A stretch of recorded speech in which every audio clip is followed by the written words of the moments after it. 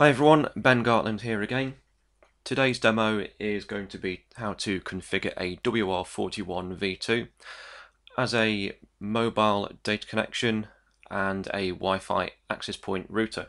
So in effect you have a Wi-Fi access point that you can use anywhere as long as it's a power source and mobile network coverage, you'll be fine. Right, so we've got the WR41 v2, it's got a blank configuration at the moment. The only thing that I've configured so far is the Ethernet interface has a IP address through a Dhcp server, so it's configured as a Dhcp client. That's where you can see it's got 192.168.0.38. And also there is a SIM inserted. So we have a look at the graphics output. We can see here that the SIM1 is flashing to say that that's actually inserted in the active SIM. We can see the SIM's there, but there's no net LED lit up. So we can see here also that there's only Ethernet 0 configured and there's no mobile data connection up. Right, the first thing we're going to do, I recommend you do this on every new router, is configure the user. The default username is username and password. For security's sake, always make sure you do set something different, especially if it's going on to a public IP address, which a lot of the SIMs from around the world do give out. They give out public IP addresses rather than private like we normally get in the UK. So oh so insecure, I've just used demo and demo for the username and password, but I'll just log out and log in so we can see that's working up here. You can see the username is demo. Right, so the first thing we'll do is we'll get on and configure the mobile data connection so that is up and running. So configuration network into mobile. We can see here that this configuration is going to be for SIM1. Into the mobile settings. Now some modules do have built-in APNs, that's the access point name. The service and the module that we're going to be connecting to isn't going to be using one of the pre-configured settings. So the APN that I'm going to be connecting to is bt.bt.com. If you need a SIM pin, if the SIM has a pin configured, then you can put those in. If the APN also needs a username and password, you can put those in there as well. So that's quite straightforward. NAT wants to be enabled on the cellular interface only. Note that you always apply NAT on the outbound interface. So we can apply that, and that is the default setting. Right, so that's the mobile interface configured. We'll give that a moment and we'll see the mobile interface come up and be active on the mobile network. So while waiting for that to happen, we'll get on with the rest of the configuration. So the next thing we're going to do is configure the Wi-Fi. Now you can configure the Wi-Fi to be bridged to Ethernet 0. However, I don't recommend that, because then you end up with all your wired and wireless clients or hosts on the same Ethernet interface, which probably isn't ideal. It makes a bit more sense to split them up. So what we're going to do is we're going to use a logical interface, and where possible always recommend that you do use a logical interface for configuring the Wi-Fi access point. So let's give it a description. Wi-Fi bridged interface, and we're going to give it an address 192.168.100.1, so it's outside of the range that we've currently got configured. We'll leave the mask as 24-bit mask. That's fine. We don't need to configure any of these. So we'll hit apply, and the router now has this IP address and subnet mask configured on the Ethernet interface. So what we'll do now is we'll come down and we'll also set up a Dhcp server. Now each interface has its own Dhcp server, so we're going to logical Ethernet interfaces, Dhcp Server for Ethernet 1, enable that, and say what addresses we want to assign. So we'll go from 192.168.100.2 to 63. We don't need a massive amount of addresses on this interface. And there's only going to be a few clients connecting to it. Mask, this is what you're going to push out to the Wi-Fi devices that connect to the router. So this is the configuration of the DHCP server. The gateway is going to be the IP address of Ethernet 1.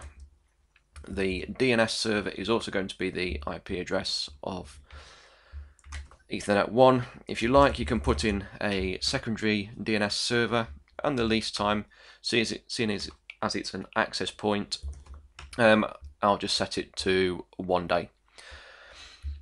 If you had multiple DHCP servers, you can make this one a lower priority by configuring a time delay before it sends out a DHCP offer reply. But one thing we do want to do here is only send these DHCP offers to Wi-Fi clients, seeing as this Ethernet interface is going to be used for the Wi-Fi clients only. So there we go, that's the DHCP configuration setup. So then we'll come back into the Wi-Fi, have a look at the global Wi-Fi settings, into the countries, pick the country. Now this configures the correct channels that you can use and the power output. Remote management, this is a really useful one.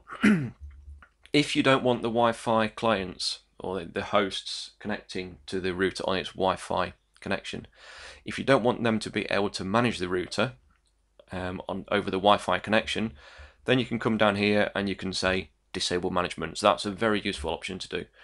Probably recommend that you do that. For the moment, we're going to leave that disabled.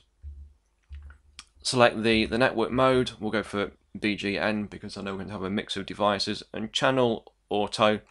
I'm going to set this to 6 because I know that's a clear channel where I am. Right then,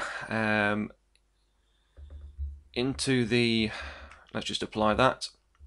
Next thing we'll do is we'll go into the Wi-Fi node 0 and we'll enable the interface. Description, we'll call it myAP. The SSID, set that to whatever you want to call the access point. So I'm going to set that to WR41V2. It's an access point, and we're going to change this here so it's bridged to Ethernet 1. So this is the logical interface that the Wi-Fi node will be bridged to. If you want to enable the station isolation so that there's no chatter between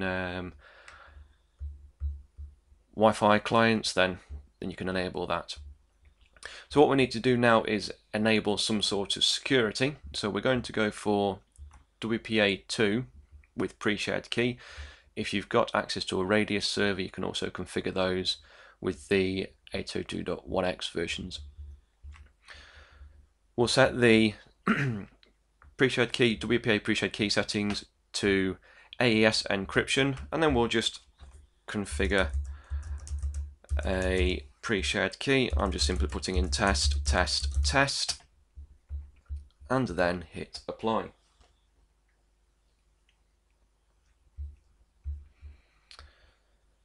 And that should be all there is to it. So let's save that configuration and hit save. In fact, I've just realised I don't have an antenna, a mobile data antenna connected to the WR41. I just temporarily paused the video while I connected the antennas, and now we're just waiting for the mobile interface to come up. There we go, so then the net LED has come on. That means that there's now a mobile data connection. If we just refresh this home, scroll down a bit here, we can see now that the PPP1, which is the mobile WAN interface, has a IP address. Right, if we go to execute command, we should be able to ping out ping 8.8.8.8 and we'll send 10 pings. When we hit execute, we'll see that the pings are sent. The first couple do take a little bit longer than normal to reply, but we do get reply, so all good. So let's have a look on the laptop, make sure we can see the access point. Okay, so there it is, and let's connect to it.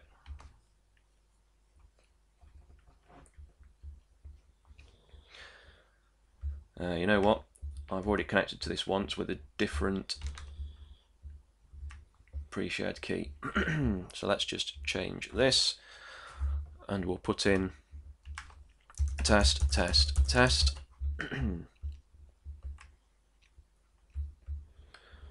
And then let's try again.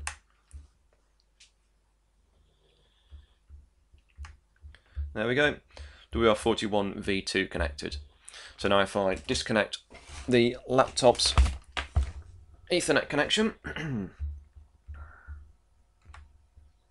and come up here, let's just do an IP config first of all, and then scroll up. So we can see here that the IP address assigned to the laptop 192.168.100.2, which is out of the DHCP pool. The default gateway is the router, which is .1. So if we do ping 8.8.8.8,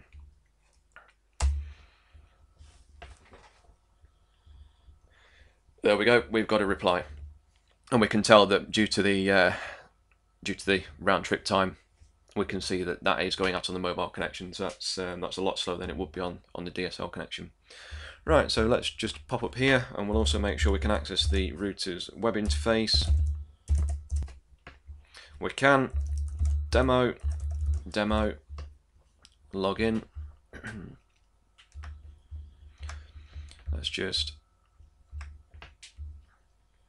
launch the graphics applet.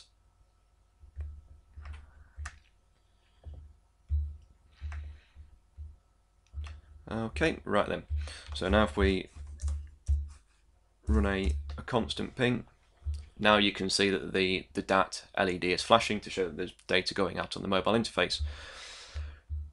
And just to prove that we've got a connection, if we come here into network status, Wi-Fi, we can see that the module is up. We're on channel 6. If we refresh this, we'll see that the bytes received and sent increases. We can see the Wi-Fi client that's actually attached. And then if we come into mobile, we can also see here the cellular data connection information. So there we go. We've now got a router that we can take anywhere. As long as there's a power source and there's mobile network coverage, we've got ourselves a Wi-Fi access point. I hope you found this useful. Thank you for watching.